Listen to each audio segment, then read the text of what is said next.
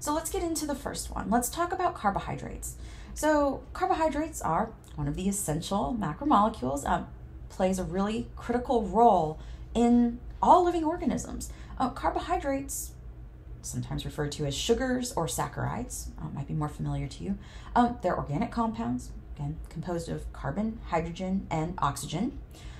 They come in a range of forms from simple sugars, which are just single sugars, and we'll look at those in a minute, things we call monosaccharides.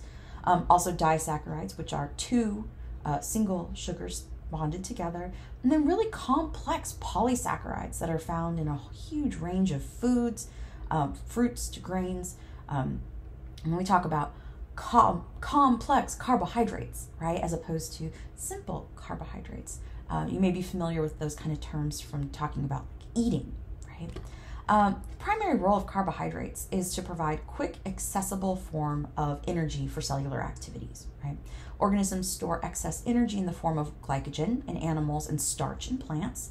And these stored carbohydrates can be converted back to glucose on demand and in high volume as needed. Carbohydrates also have really important structural roles, particularly when we think about plants. So cellulose, which is what paper is made out of, contributes to the structural integrity of plant cell walls, which in turn is a really important role. Like think of trees and how tall they can stand. Cellulose plays a really, really important role in that. Carbohydrates, again, they're vital for their role as an energy source, but also as structural elements. So the basic building blocks of carbohydrates, the simple sugar or a monosaccharide, and I've got 3 examples here on the slide. Monosaccharides are just the simplest carbohydrates, and they consist of a single sugar unit. Common monosaccharides include glucose, which is the primary source of energy for cells, fructose, which is found in fruit, galactose, which is a component of lactose. Lactose happens to be a disaccharide. Right, lactose, we see it in cow's milk or milk in general. Lots of people are lactose intolerant, meaning you lack the enzyme necessary to break lactose into its 2 monosaccharides. That's what lactose intolerance is. Lactase breaks galactose away from the other sugar that it's bonded to. All right, all 3 of these happen to have the same chemical formula. If you look at this image, right, C6H12O6. That means there's 6 carbons, 12 hydrogens, and 6 oxygens. That structure, the same chemical formula, but if we look at the picture, right, all 3 of them, they're a little bit different, which allows them to bond differently to each other.